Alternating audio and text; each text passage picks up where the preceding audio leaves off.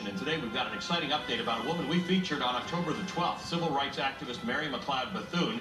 The state of Florida now plans to put up a statue of Bethune on Capitol Hill and replace a Confederate general statue that stands in the Capitol Statuary Hall. Right now, Bethune would be the first African-American to be honored by a state in Statuary Hall. Bethune was born in South Carolina back in 1875 to parents who had both been slaves. She started a school for black students in Daytona Beach and promoted the school nationally to prove what African Americans could learn and what they could do.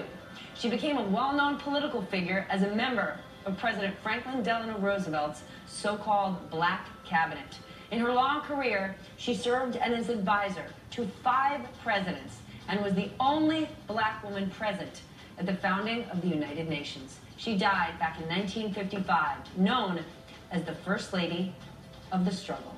Allie, I'd like to say maybe Monumental Americans gave them the idea. This is remarkable. The idea that one of those Confederate statues in Statuary Hall, these are decided by the states, is now being replaced by an African-American woman. I mean, we cannot overstate what a big deal this is. Now we just need to figure out the rest of those statues that need to be replaced. You want to look up what progress means? Right there. You've got it. And if you've got a monumental